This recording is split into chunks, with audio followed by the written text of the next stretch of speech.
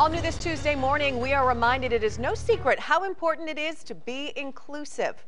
Students and staff at an elementary school in Suffolk take inclusivity very seriously, and their mission all started because of lunch.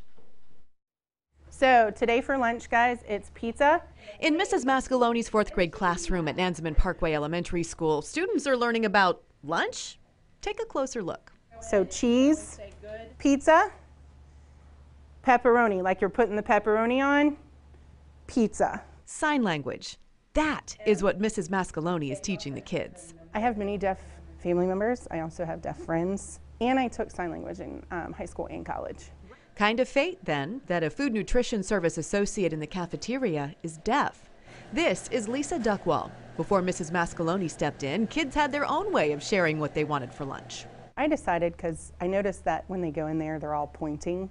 So this teacher felt it was time to teach the kids a new life skill, starting with their lunch order. After your utensils, what do you get?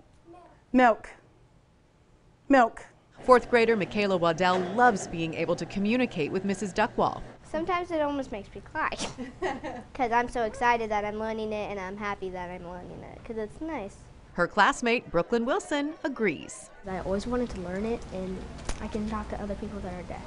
All of Mrs. Mascaloni's students know how to sign their order. When the principal, Dr. Janet Wright Davis, learned of this language lesson, she made a decision. October is Disability Awareness Month. Let's teach the whole school. We all practice every morning on the announcements. This week they learned thank you. Good manners, kindness, and inclusivity. Some of the best lessons in life. Oh, it makes me cry. I tear up, especially to see how happy she is. Dr. Wright Davis tells me she initially planned to only have students learn sign language for the month of October. She said she changed that, though, and now students will learn to sign one word per week through the end of the school year.